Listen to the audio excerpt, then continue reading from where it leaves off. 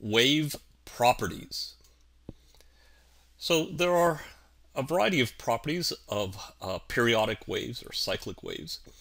And in the previous tutorial, we met one of these properties, which was the amplitude for sound waves that corresponds to the loudness. But there are other important properties that we'll look at in this tutorial, namely wavelength, frequency, and wave speed. Now these three properties are not independent, and we'll see the relationship among them. Well, let's define them first. So the wavelength is basically just the length of a wave. So the way we measure it is to measure the distance between the peaks of the waves or the troughs of the waves, the wave crests or the wave troughs. And you see examples here for longitudinal and transverse waves. The frequency is the number of oscillations per second for the wave's material motion. So if we were creating waves on a slinky, then how rapidly we were shaking the end back and forth would determine the frequency. For sound waves, we detect that frequency with our hearing in the sense that different frequency sound waves are heard as different notes. And you'll see on tuning forks, they actually print the frequency right on the note, on the tuning fork. So this large tuning fork has a lower frequency, which is 256 hertz, and the higher frequency is obtained with the shorter tuning fork, which being small vibrates faster at 512 hertz. One important aspect of waves is that when we have waves reflecting and interacting with the reflection, then we tend to get a standing wave. And we get this if we take, say, a string and shake one end and hold the other end fixed, then we get this repeating standing wave pattern. So let's see that with some slinky waves. So I'm shaking one end, and you see the pattern that develops. Now I'm shaking faster, and then shaking slower here in a moment, but hopefully you see that repeating pattern when the wave is synchronized with its reflection. Here's another example with longitudinal instead of transverse waves. So these, again, I'm shaking one side, I'm shaking on the left, and the waves are reflecting on the right, and hopefully it's easier to see on the left-hand side of the screen. You see the pattern of standing waves that develops. Now the third property, besides wavelength and frequency, is wave speed.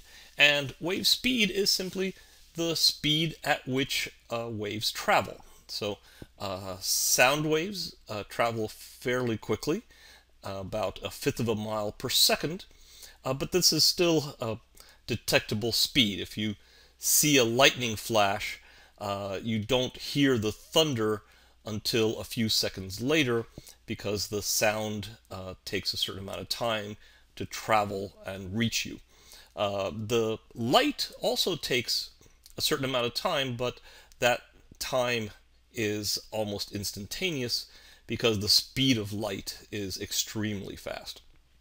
And there are slower waves, such as water waves, as you watch them approach the shore. Those are, of course, much slower, maybe a few miles an hour.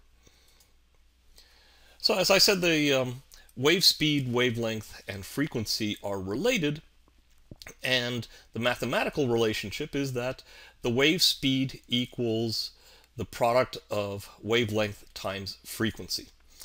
But this equation is less important than the consequences of this equation, which are how do wave speed, wavelength, and frequency vary if we change one of those three. So here are some examples in this table. If we hold the wave speed fixed and we increase the frequency, then the wavelength of the resulting wave goes down, so the waves get shorter. If we hold the wave speed fixed and we increase the wavelength, then the frequency goes down. And some other examples here, but let's look at some specific physical consequences of these relations. So you may have noticed that in musical instruments, the longer strings or the longer pipes, say in an organ, produce the lower notes. That's because the wave speed is fixed by the speed of sound, but if we increase the wavelength, which we do when we produce a wave using a long pipe, then the frequency goes down. So the lower frequency is the lower pitch note.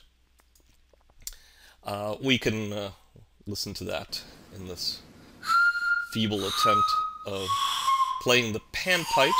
As I'm playing longer and longer pipes, you hear the pitch going down. Another example of this, I have a pipe here that has a piston on the end, and I can pull the piston out to make the pipe longer and produce longer wavelengths.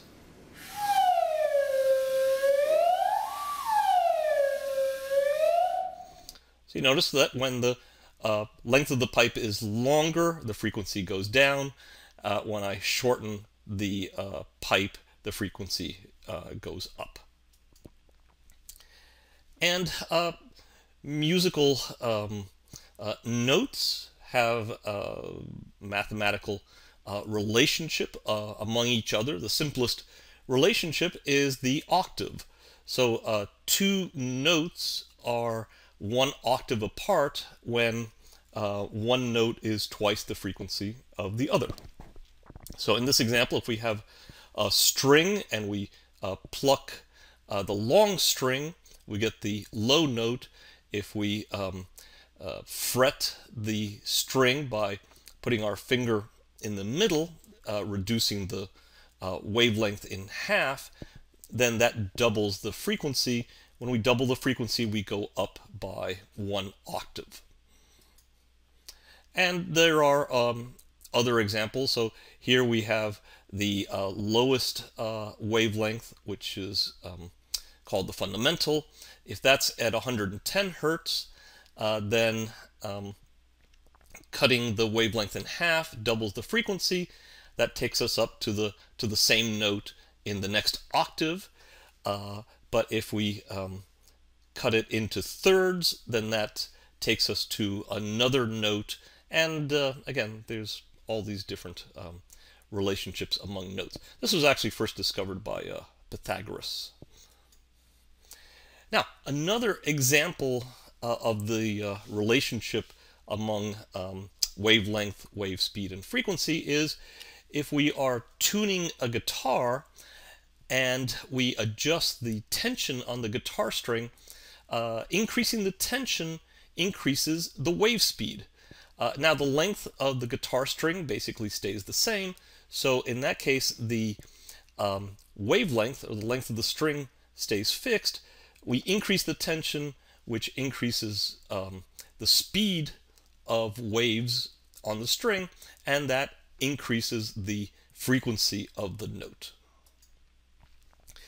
Here's another example of the same effect of holding the wavelength fixed but increasing the wave speed and getting an increase in frequency. In this case, the wavelength is determined by my vocal cords, and I'm going to increase the wave speed by breathing helium. Okay, so this is my normal voice.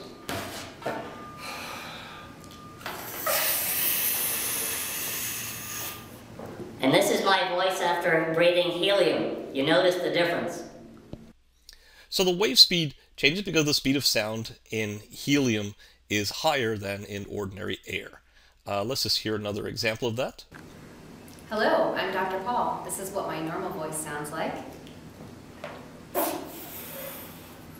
this is what my voice sounds like on helium.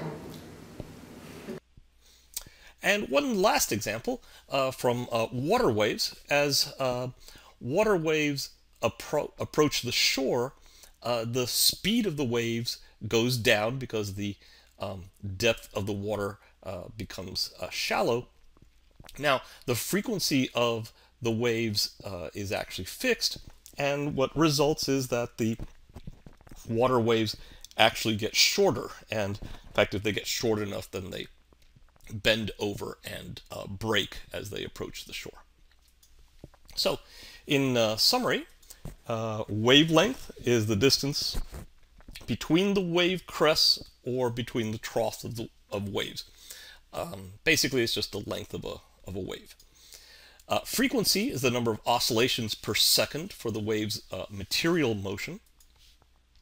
Wave speed is the speed at which waves move. For fixed wave speed, the larger the wavelength, the lower the frequency. For example, the long pipes of the organ produce the low notes. For fixed wavelength, the higher the wave speed, the higher the frequency. You saw that in the helium voice, the wavelength being fixed by the size of my vocal cords, the increasing the wave speed by having helium, which has a higher sound speed, then that gave me that funny high-pitched voice. And then the last example was for a fixed frequency. The lower the wave speed, the shorter the wavelength, and we see that as water waves are approaching the shore. So those are the basic relationships. In the next few tutorials, we'll see some other phenomena that involve waves, such as wave spectra, resonance, so forth. So see you then.